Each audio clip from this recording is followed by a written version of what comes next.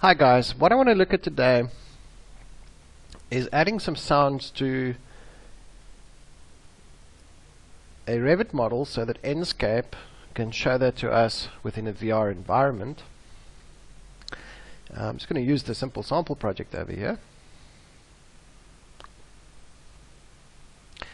Browse to plan view, save this file out into my blog directory. At the moment it's a read-only file. I'm going to save that in my blog directory. There you go. Then on the Enscape tab, I'll have the opportunity to place some sounds onto a selected face, and there is placed a sound which I can then reference to a WAV file. This WAV file is not very large. If we look at the properties of it, we can see it's about 9 megs, 10 megs or so. Alright, it's not a very large file, and that then opens this file over here. On this family, on the properties, you'll see on the sound file, there is the path that is displayed for this sound source. I'm going to save this file,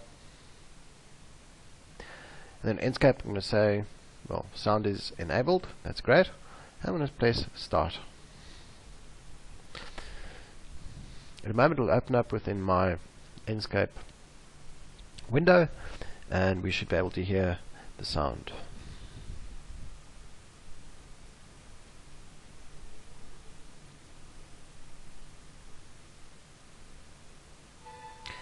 As we come closer, some wonderful sounds of Bach. J.S. Bach, fantastic.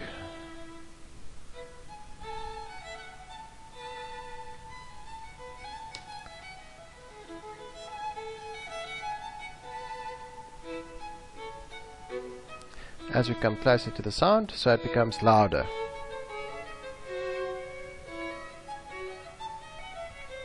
Right.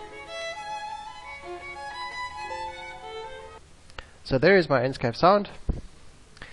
But now I want to do something even better. What I want to do is I want to embed that sound into a family.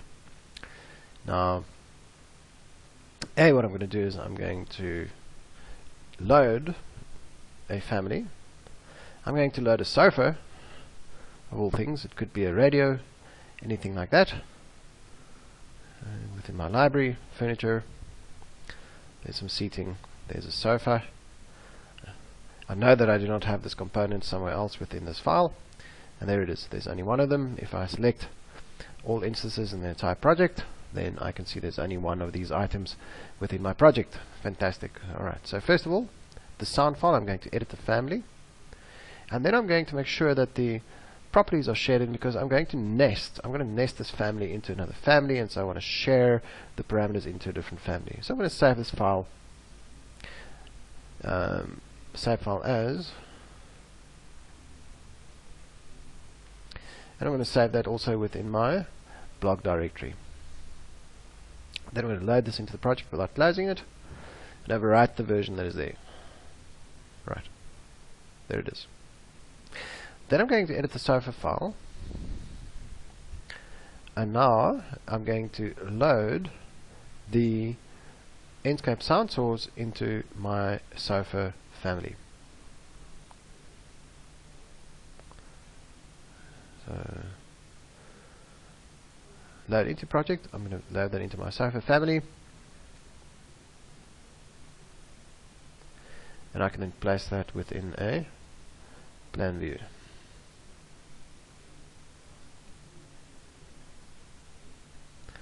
I'm going to place it over here on the right hand side. Next, what I'm going to do is I'm going to have a look at the properties over here of the sound file. It's got the sound file property, and I'm going to map that onto a new parameter which I'm going to call sound source.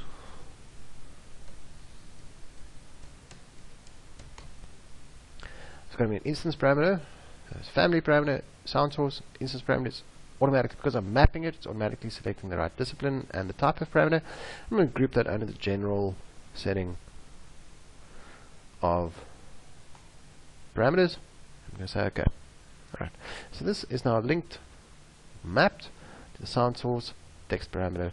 That's exactly as I wanted. I'm going to save this family as in my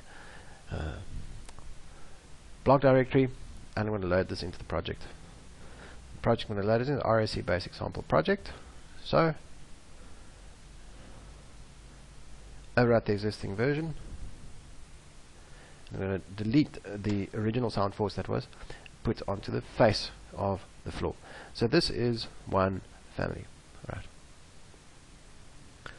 Next, I'm going to look at the sound source, which I can find over there. It's an instance parameter, so for each one of these I can indicate a different sound source. And I'm going to look into my blog directory over here. I've already set up a path. There we go. It's the blog directory to that sound file. So I'm copying that, and then I'm going back into Revit, and all I'm going to do over here, when I select this component on the sound source, that is the path of the sound file that I'm going to paste in there.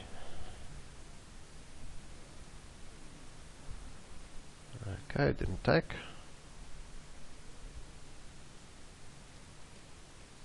Control V and enter.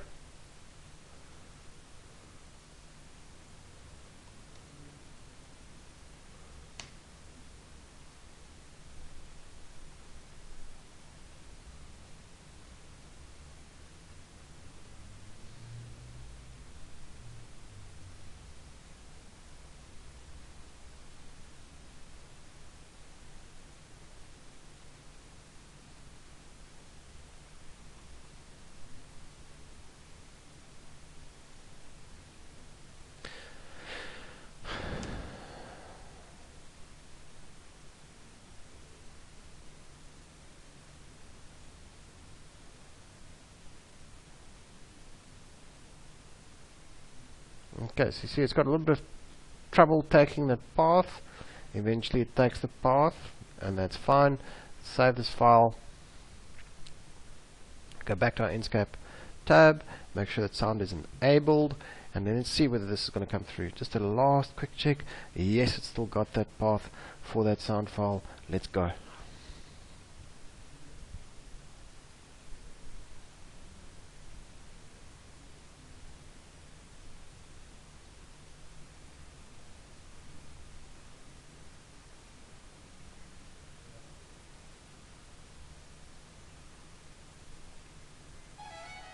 And there we go, the sound is right.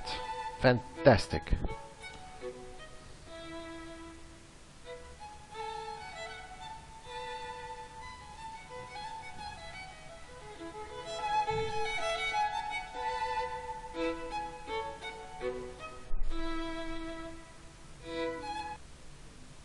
Right, so there's two different ways in which you can get sound within a Revit file. So you can hear that within an Enscape render. I hope you guys have enjoyed this, enjoy putting sounds within Revit so you can experience that. And remember also with regards to the, let me just tab to it, you can see that, you know, obviously these are grayed out because it's nested within another family, but you're also able to say what the volume number is. The volume, let me show you that within the family itself. Within Edit the Family, you can now adjust how loud and how the sound source attenuates. So how loud the sound source is on the volume number there, that's probably decibel, the full volume distance, and the zero volume distance. So at 20 meters and at 1 meters you get full volume. Alright, so guys, enjoy your putting of sounds within Revit, small wave sounds, and yeah, have some fun. Until next time.